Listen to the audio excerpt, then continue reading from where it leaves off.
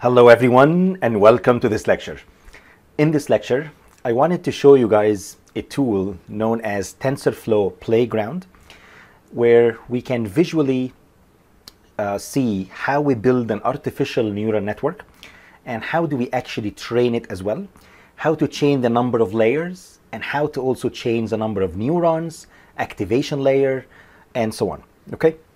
Please note that this tool is independent of the teachable machines, but it's again provided by Google as well. Okay, all right, so let's go ahead and get started. So this is simply the type of artificial neural network that we are going to build together using TensorFlow Playground. Just to clarify, so TensorFlow is Google's framework to build, train, and deploy AI and ML models at scale. And please note that TensorFlow specifically is beyond the scope of this course. So we are not going to learn, I would say, how to code in Python or leverage, TensorFlow and Keras. Here, I just wanted to show you from a very high level, how can we visually build our neural network and how we can train it essentially live as well without writing any lines of code. Okay, so please go ahead and go to that link, which is playground.tensorflow.org. All right, and I have it open in here, okay? So as you guys can see here, essentially I have the inputs, okay? Here I have the first hidden layer, and what I could do is I can change the number of neurons, and you guys will notice that here we have what we call it a dense or fully connected artificial neural network, meaning that all the neurons in one layer are fully connected to all the neurons in the subsequent layer.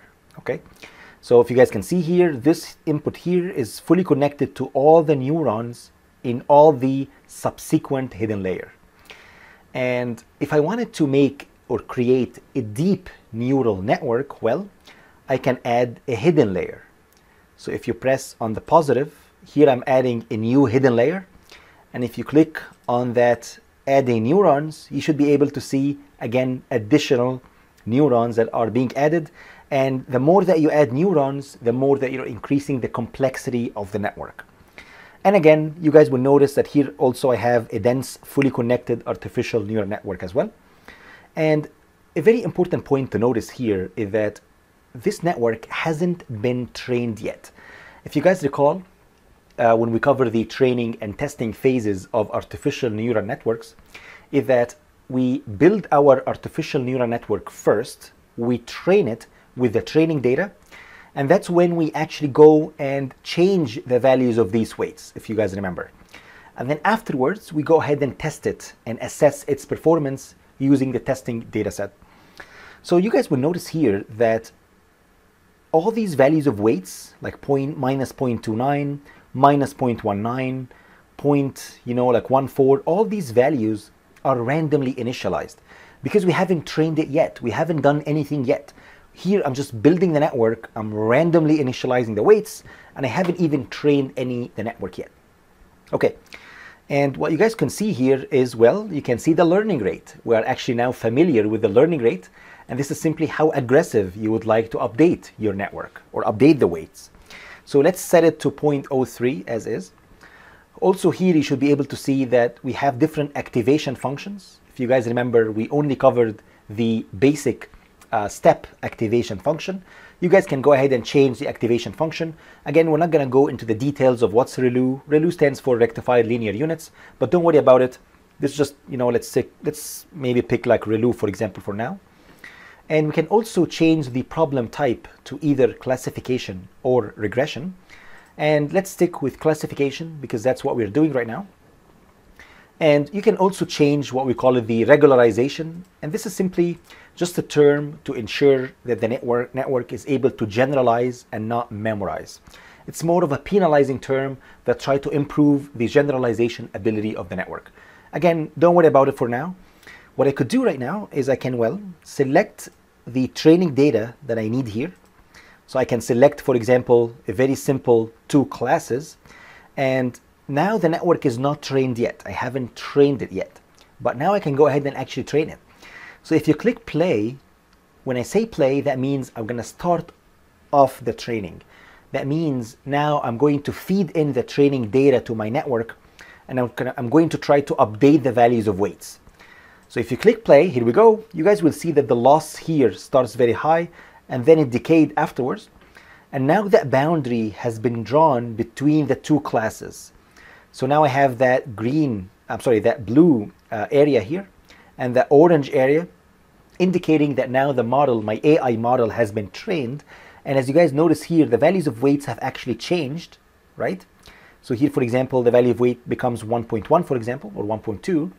And that's it. That means now the model was able to learn the difference between these two classes. And you guys will see here, this is the epochs counter. If you guys remember, we also covered the definition of epochs before. And that's every time we feed in all the training data to my model and update the weights once. Okay, so maybe if I try a little bit harder problem, like this problem, for example, and I click play again, as you guys can see, the loss starts very high, or the error starts high, and then it decays afterwards. And I was able to draw that boundary between the blue class and the orange class. Okay, pretty incredible. All right, and what you guys can see here as well is that you can increase or vary the noise. You can also change the ratio of the training to testing data. So maybe you can change it, make it 80% to 20%.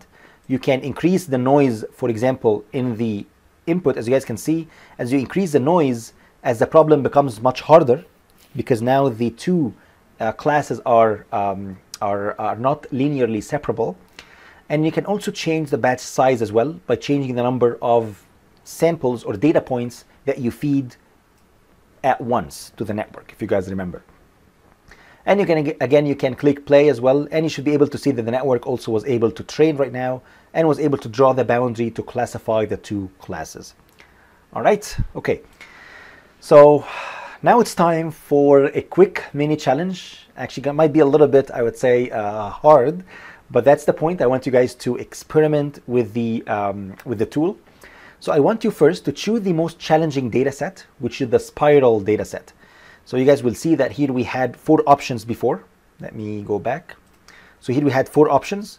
I want you guys to start with this one, because this one, the spiral one, is the most difficult of all. And I want you to choose it first. I want you to train the model, okay? And then, because it's a difficult problem, we have to do something about it. Maybe we need to change the architecture of the model, for example. Maybe we need to add new hidden layers, or maybe add additional neurons, or maybe change activation functions. I want you guys to play with it to try to improve its performance. And next, step number 3, I want you to tune the model hyperparameters, maybe play with the learning rate, maybe play with the regularization, and try to achieve better model performance. And then finally, I want you guys to perform some feature engineering to improve model performance.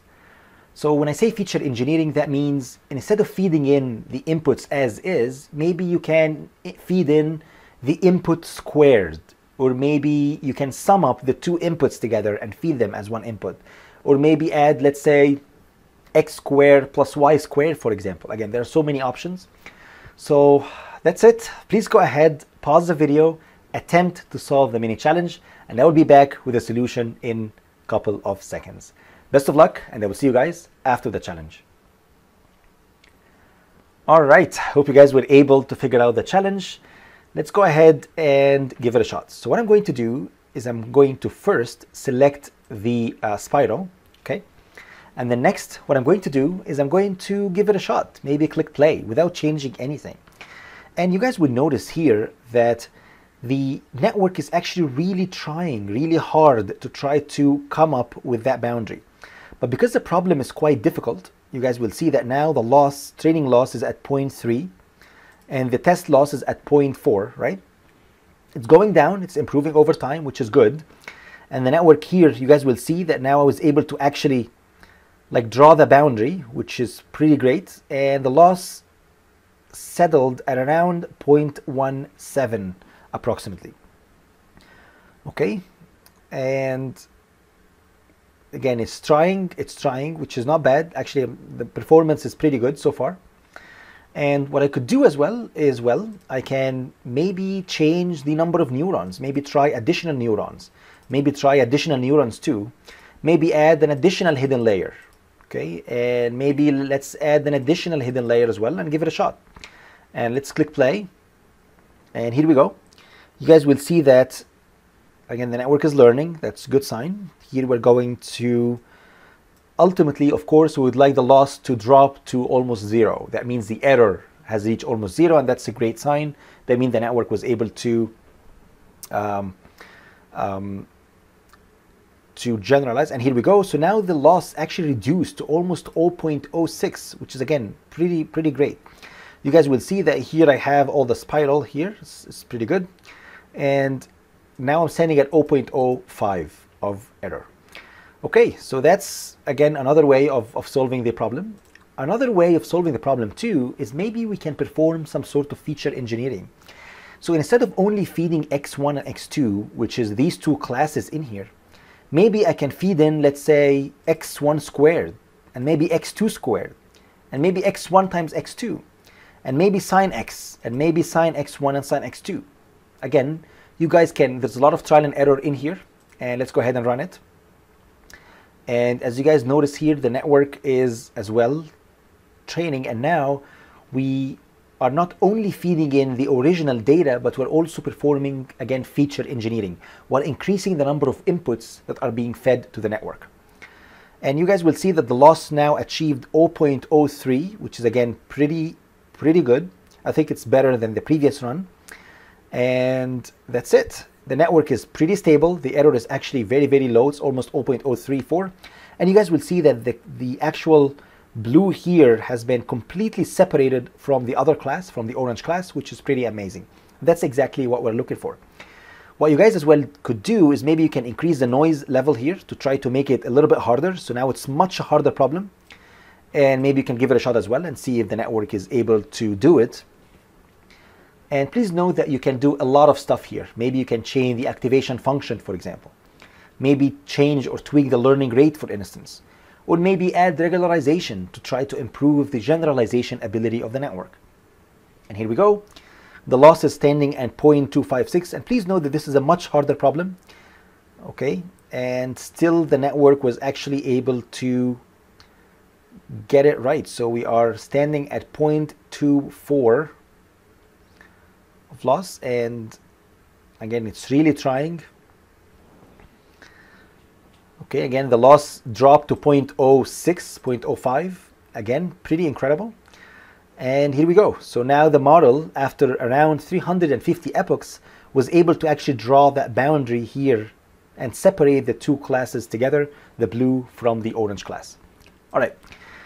Okay, and that's it. That's all I have for this lecture. And this is the mini challenge solution as well, if you guys want to check it out. And that's it. I hope you guys enjoyed this lecture. In the next lecture, we are going to learn how to export our model, how to save and deploy our trained AI model. So please stay tuned, and I will see you guys in the next lecture.